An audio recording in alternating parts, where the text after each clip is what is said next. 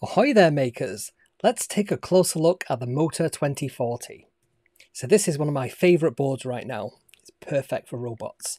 So the motor+2040 is a compact 4-channel motor+encoder controller powered by the Raspberry Pi 2040 chip. It has an RGB LED and it also has per motor indicator LEDs so you can see which direction that the motor is travelling in, and it also has built-in voltage and current sensing as well to protect your motors. The motor+2040 is a standalone motor controller for driving motors with encoders attached. Encoder motors can provide feedback to the controller, enabling concise control over the position and velocity, and this is perfect for building 4-wheel robots like I've got over the desk and I shall show you in a second with mechanism wheels. We built the RP2040 right into the motor+2040 so you don't need any separate microcontrollers and driver boards, keeping everything nice and tidy and really easy to mount on a robot.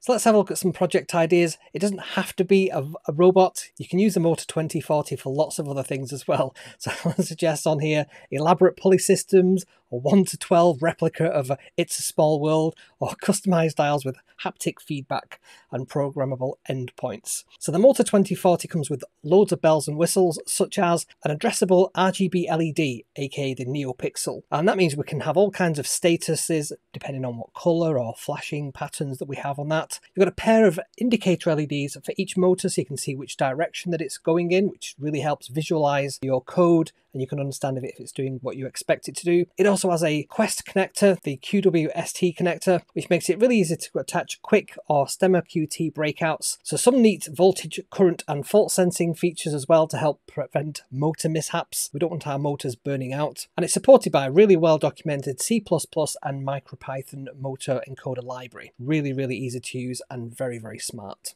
So the motor+2040 is also paired with some really cool things, which is the micro metal motor encoders, the MMME. So we designed these motor+2040s to interface to our new MMME micro metal motor encoders modules, which are coming very soon. And you can upgrade your standard micro metal motors into these fancy encoder ones as well. You can see on the back there's a little shim, and the shim also has a little Hall sensor effect encoder wheel on the back, so it can detect very precisely how many rotations that motor has made. We'll also sell the MMMEs pre-attached so you can skip the soldering stage as well if you like. Once your motor has the MMME attached, you can plug it straight into the motor+2040 with a 6-pin JST SH cable, and it's really, really convenient. So I've got some of these over here and I can show you in a second what they look like. So some of the features, let's take a closer look at this. So it's powered by the RP2040, which is that dual core ARM Cortex M0 Plus running at up to 133 MHz with 264K of RAM. We've also got 2 megs of flash on board as well, and it has 2 dual H-bridge motor drivers, which is the DRV8833.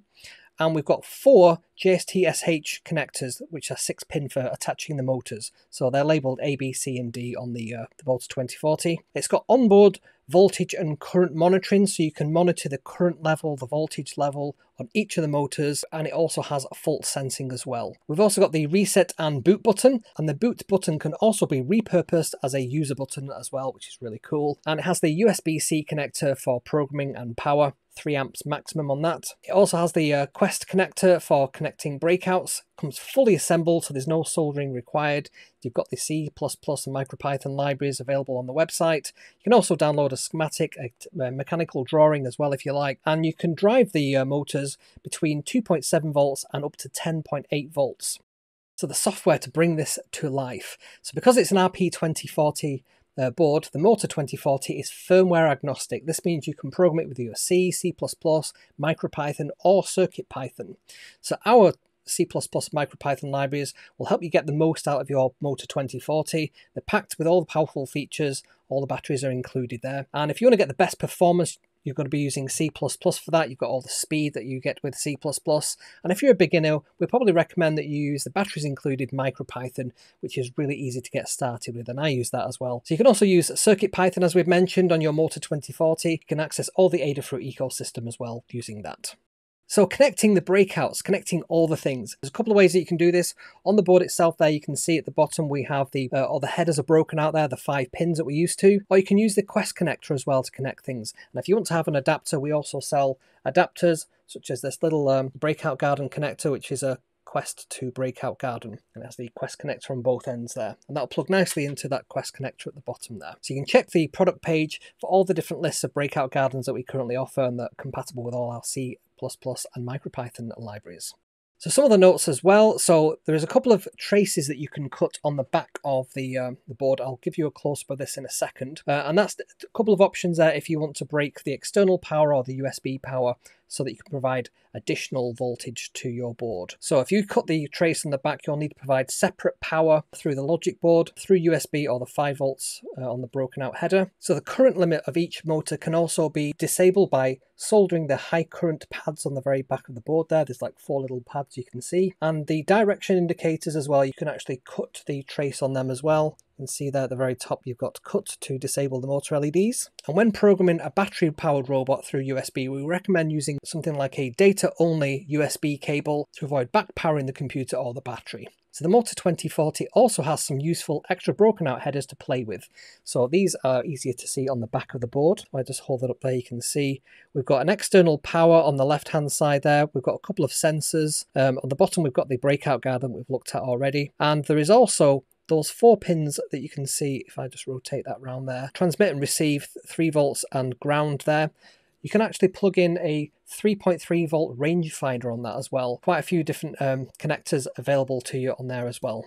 There's also the unpopulated screw terminals. There's 2 external pin connectors there, the external power, and you can solder in there your own screw terminal if you want to provide some additional power, up to 10 amps max continuous current. So if you want to run the motors at a higher voltage than 5 volts, you'll need to cut those separate USB and external trace on the back of the board to prevent the RP2040 being damaged by the increased voltage. So the RP2040, you should know all about this now, is a microcontroller which is a dual-core ARM Cortex M0 Plus running 133 MHz.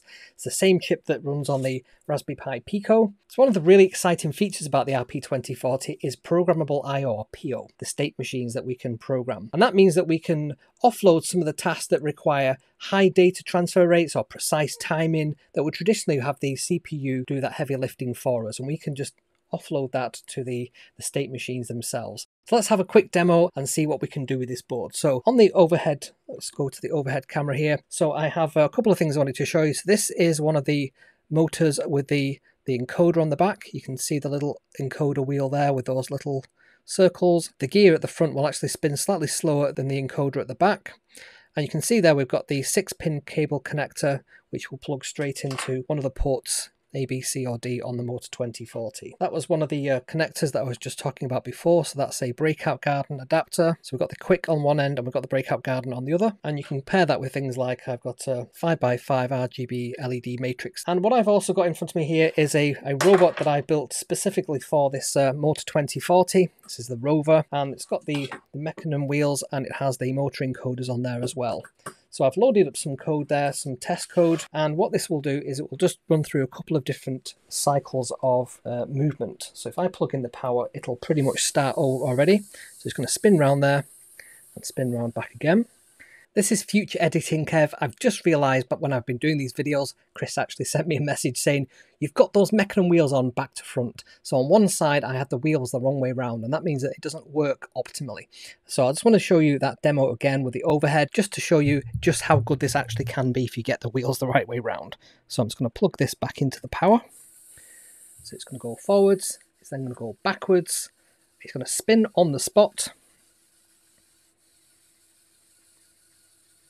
That's much better. Look how precisely that is, left and right orientation, and then it's going to mechanism left and right, strafe left and right. And it goes back to the exact same spot.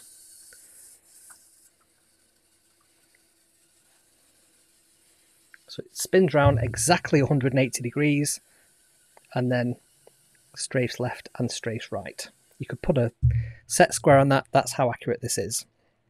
So sorry for getting that wrong, Chris. I promised I would fix that. So we've got a couple of examples here that we can run through. So one of the nice ones to run through is the rainbow LED. So let me just remove this battery so we can actually see. So you can see there between B and C, we've got the RGB LED. It's cycling through a couple of different colours there. So it's blue colour, we've got purple colour, green, blue, purpley red, and so on. Let's try the encoder one. So if I run this, what this is now going to do, it's going to report on the terminal down here the movement of any of the motors. So if I just turn that wheel there, you can see motor D, which is what that's plugged into. If I now move this one, you'll see motor A, motor B, and motor C. So if we put that down there, we can sort of test out as we're moving it around and seeing all the different rotations. And it will count the individual rotations of that wheel. If I keep turning that round, you'll see that A number go higher and higher and higher. And then if I turn it the opposite direction, you'll see it go back down to 0. So that's the encoder program. We have an example of just a single motor. So I'm just going to double click this and run it. Just hold it up a second. So you can see there, we've got a couple of motors running. And you can also see there on A and B, the LEDs light up to show the actual direction of the motor. I'm just going to turn off the overhead light so we can see this a bit better. So you can see there the direction indicators also indicate which direction that the motors are spinning in.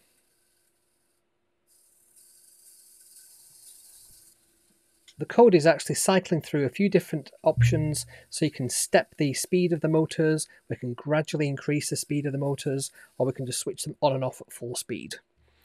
And the other one that I like to look at here, which is the multiple motors one, this is a bit of a demo of how we can spin all the motors at the same time. And they stop dead. That's what I like about this. They very accurate, and then they'll slowly speed up and slow back down again. And the opposite direction.